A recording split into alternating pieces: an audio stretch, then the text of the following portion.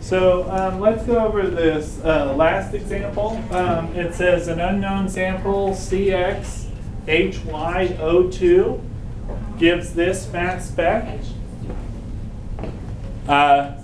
Write a molecular structure for the molecule.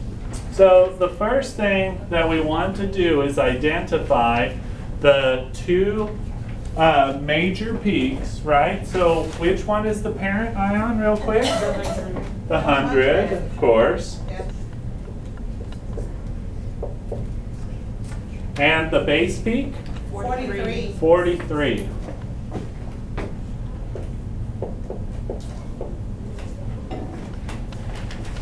Okay, so the base peak is so tall because the fragment that it's identifying is the most what fragment?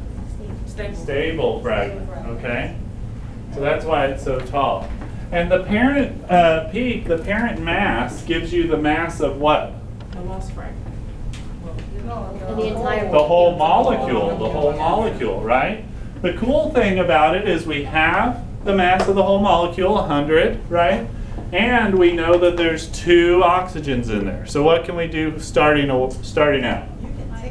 Yeah, take out those 2 oxygens. So 16 times 2, 32.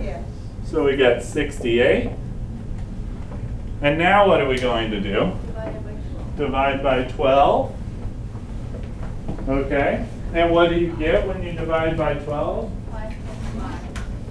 Okay, so 68 divided by 12, you don't get 5, you get 5.66666, right? But we can't have 5.666 carbon atoms, so we're just going down to 5.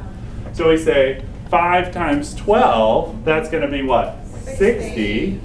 So 60 minus, or 68 minus 60 is going to be 8, right? So what do we say? Our molecular formula is probably C5H8O2. Okay?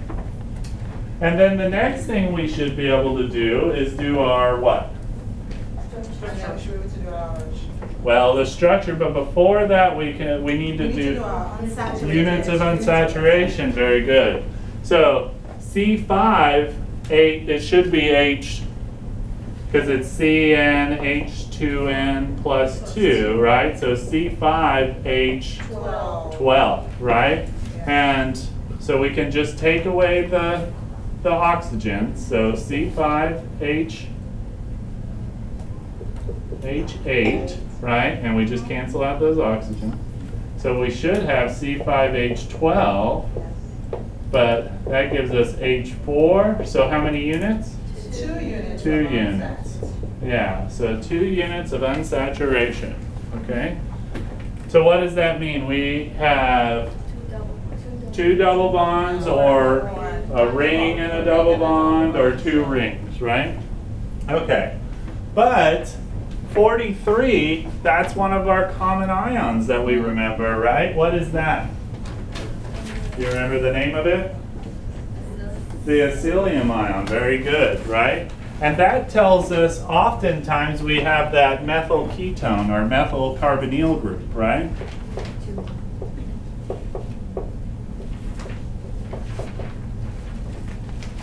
The acylium ion, okay? And the rest, 57 plus 43, right? That equals 100. So from there, we should be able to just come up with something that has the mass of 57, right?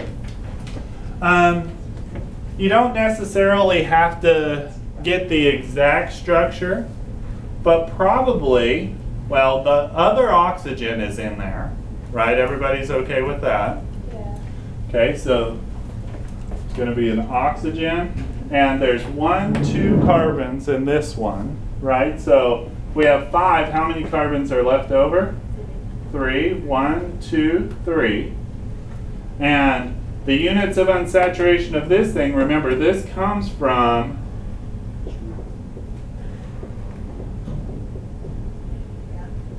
this. So how many units are in this structure here?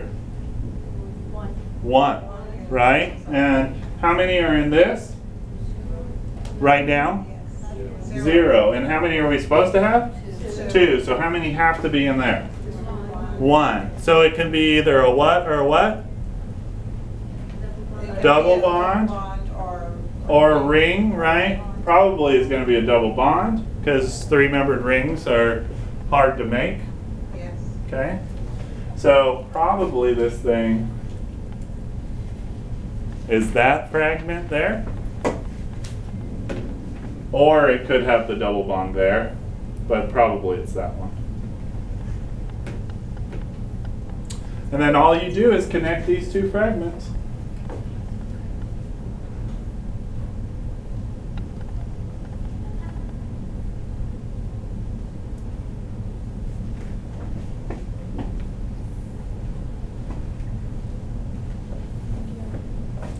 And then lastly, you can go back and confirm to see, does that give you the same molecular formula? C, 1, 2, 3, 4, 5, O, 1, 2, right? And 2 units, we should have the same molecular formula. Is everybody okay with what I've done? Yeah. That's what I want you to do with every one of them, okay? And again, some of the more complex ones, you're going to have different isomers, and you're like, I don't know which isomer it is. You could probably write either one of them, it'll be fine, okay? Any other questions? Not today. Yeah, not today. I think that going over these 3 really was helpful, though, and beneficial, okay? So make sure you do the lab, and that number 4 is a little bit tricky, so try it on your own before you ask for help.